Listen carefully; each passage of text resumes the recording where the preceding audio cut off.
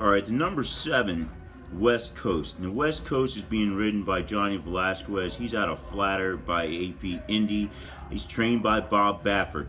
So this horse has the crew and the jockey, the trainer, the breeding to make some impact in this race.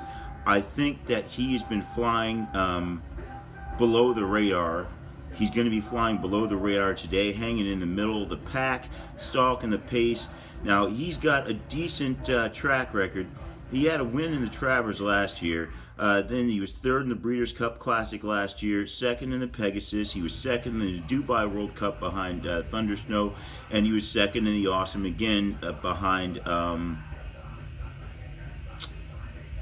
Accelerate. So this horse has been flying below the radar, always hitting the board.